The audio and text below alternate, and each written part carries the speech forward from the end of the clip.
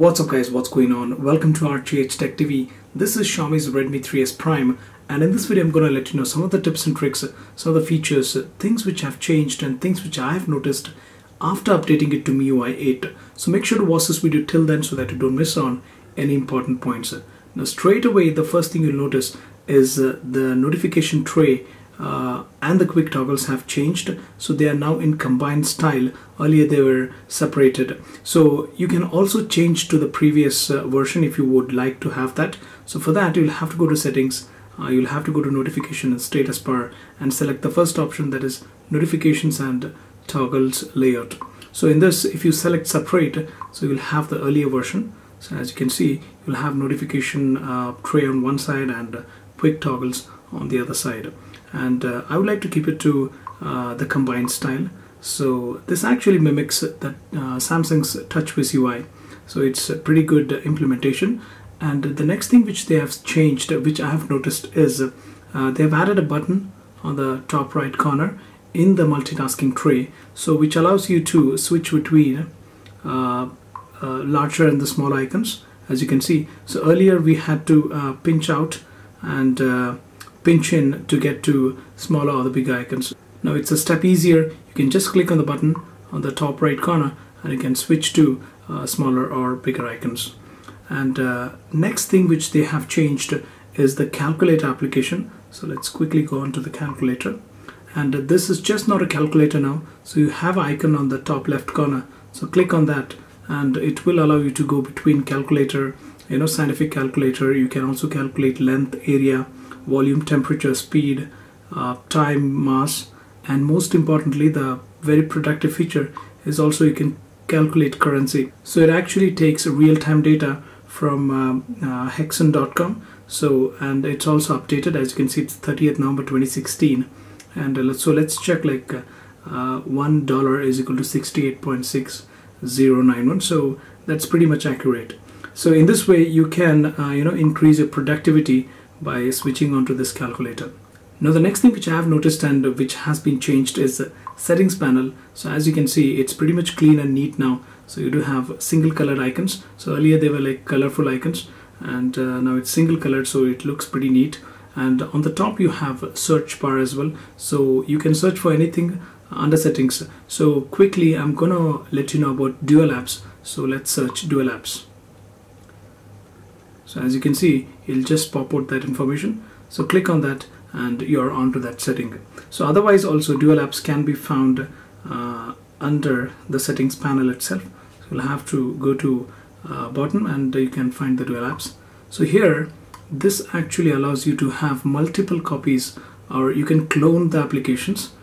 So actually you can have 2 WhatsApp accounts, 2 Facebook accounts, or any other third-party application which you have installed on your phone. So I've actually cloned the chess application. So I'll just let you know a live demonstration of that one. So in this I have logged in with my account, and the one which has been cloned does not have an account. So that means I can log in with second account. So that's a pretty neat feature. So it actually adds convenience to this device.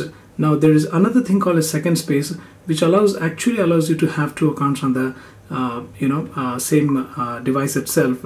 So by using this you can protect your private data like pictures, photos, documents in another space, so which will be guided by a password as well. So for to move into that second space, you have the second space. So from here you can go to second space. As you can see, it says go to second space, or you'll have something called as switch to second space. You'll have the switch icon. So if you click on this, you'll be switching to second space, and as you can see, we are on to different home screen now. So it's a different thing. So it also gives you an option to set up the password, so you can do that as well. So if you don't want this, you can again switch back to the first space. So let me just authenticate this one. So as you can see, it's switching to space 1. Alright guys, now another thing which they have added is long screenshot. So if you have some vertical content and which you want to capture in one single screenshot, you can do that. So for that you'll have to press the power button and the volume down button, and by this it will capture the screenshot as you can see, you'll have an icon on the top. So click on that, and you'll have an option to scroll. So click on this, and it will start. It will auto scroll the content, and whenever you feel it's done, please hit the done, or it will stop by itself once the content is over. So as you can see, it processed it, and we have the image itself. So in this way, what you can do is you can have the vertical content in one single screenshot itself. So it's a very productive application or a feature, and I'm very much liking this feature on this device. And the next convenient thing with this device is having lock screen shortcuts. So this is also mimicking a Samsung feature. As you can see, you have the camera icon on the right bottom corner. You can also have another application on the left bottom corner. So I'm gonna quickly let you know how to do that. For that, you'll have to go to settings. You'll have to go to lock screen and password, and here you'll have to go to lock screen shortcuts.